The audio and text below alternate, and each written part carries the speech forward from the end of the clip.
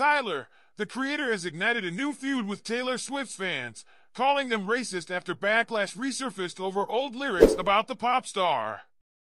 But what led to this explosive clash, and how did Swifties respond to his accusations?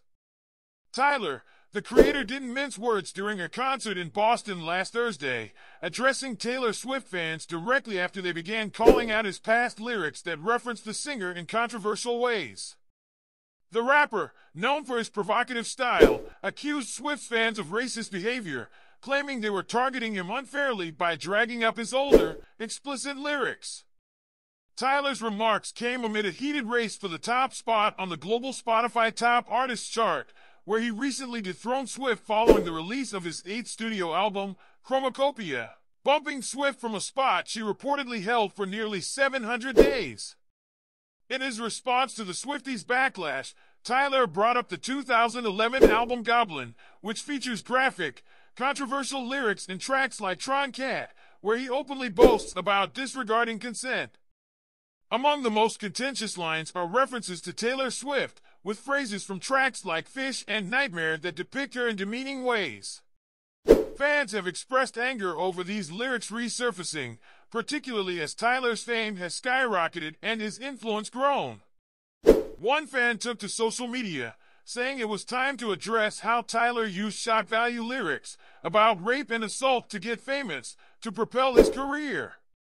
Another Swiftie pointed out the double standard they see in the music industry, highlighting that Taylor's emotional lyrics are often met with criticism, while Tyler's aggressive themes receive less scrutiny.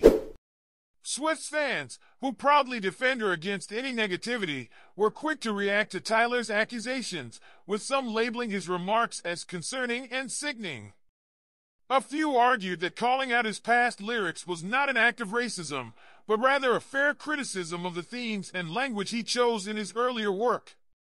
How is pointing out his misogynistic lyrics being racist? One frustrated Swiftie argued, pushing back against Tyler's claims. Another fan went as far as calling Tyler a disgusting creature, highlighting the intensity of emotions from the Swift community.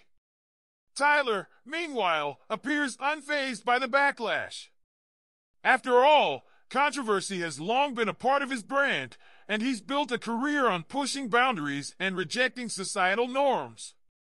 Still, this latest feud shines a light on the ongoing debates around accountability in the music industry, and it raises the question of whether lyrics from over a decade ago should still hold an artist accountable, especially as their career evolves.